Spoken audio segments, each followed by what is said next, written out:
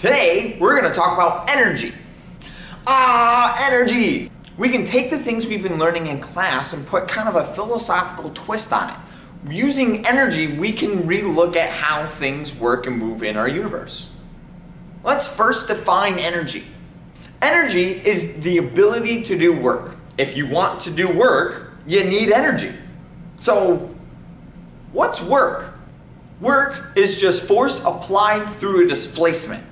So, that just means that as you apply a force and it causes a displacement, you're doing work. If there is no displacement, then you're not doing any work. We're going to measure work using the unit a joule. We're going to use the symbol J to measure what a joule is. Turns out that a joule is the same unit that we use for energy, which makes sense because it takes energy in order to do work. Now, we haven't defined what a joule is yet, but using the work formula, force times displacement, we can figure it out. If work is force times displacement, and the SI unit for force is a Newton, and the SI unit for displacement is meters, then a joule is just a Newton meter. Let's do a quick example about work. I know that this bowling ball weighs about 67 newtons.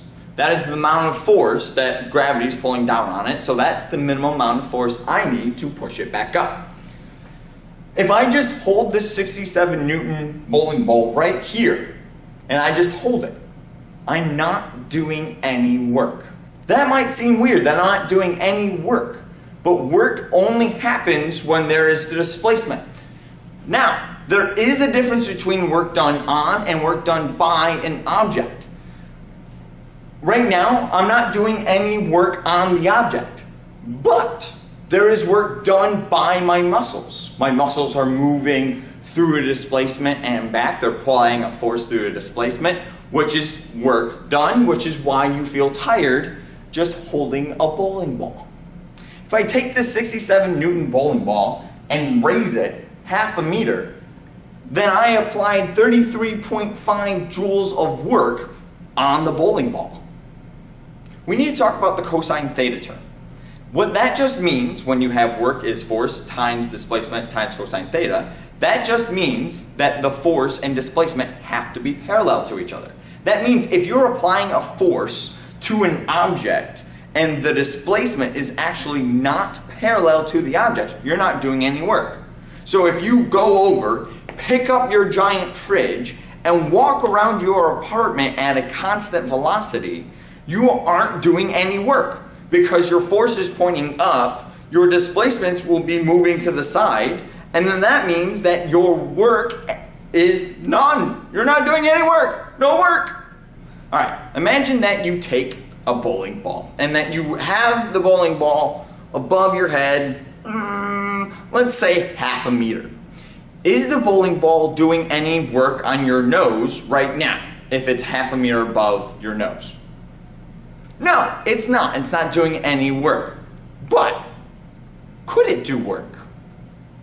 The bowling ball isn't doing any work on your nose right now, but it could. It has the potential. And that gets us to potential energy. Potential energy is just energy stored. It could do work. Now, let's talk about the bowling ball hanging above your head right now. Let's say it's hanging half a meter above your head. Now, the potential energy we were talking about is a special type of potential energy. It's gravitational potential energy. We're going to use this symbol, U, UG. U is just going to be our symbol for potential energy. Now, potential energy, gravitational potential energy, is going to be known as mass times gravity times y, which just makes sense. If you have an object with a bigger mass, that will mean it'll have a bigger potential energy. It could do more work. Compare a bowling ball versus a little pebble. The bowling ball with the bigger mass could do more work. If you're on a planet where G changes, that could change the potential energy as well. And like we discussed before, our height, which we're going to know as y, our distance up and down. Now, gravitational potential energy is just one type of potential energy. There's spring potential energy, there's also chemical potential energy, there's also nuclear potential energy. Just like work and energy, potential energy has the SI unit of a joule. If you take the equation we just looked at, potential energy is mass times gravity times height, then you can do a quick units check to see that, hey, the unit comes out to be a joule. We just got done talking about potential energy, which is energy held in readiness. It could do work. Now we're going to talk about kinetic energy, energy of movement. Now we're going to look at kinetic energy, or energy in motion. I'm not going to derive kinetic energy here, but I'm going to do it at a different video, so stay tuned. Kinetic energy has the equation K is equal to 1/2 mv squared, meaning that the amount of mass you have also affects your kinetic energy as well as your speed. The faster you go, the more kinetic energy you have. Now here's the cool thing. If you look at kinetic energy and velocity, their relationship isn't directly proportional. There's a squared in there. So if you double velocity, kinetic energy will increase by 4 times. It's kind of like the inverse squared law, just not inversed. Once again, you can do a quick unit check to make sure that the SI unit for kinetic energy is joules. Just plug in some values, make sure you have the right SI unit, and you'll get out a joule. Hopefully you've been picking up that all the things that we've been looking at, the SI unit for them is just a joule.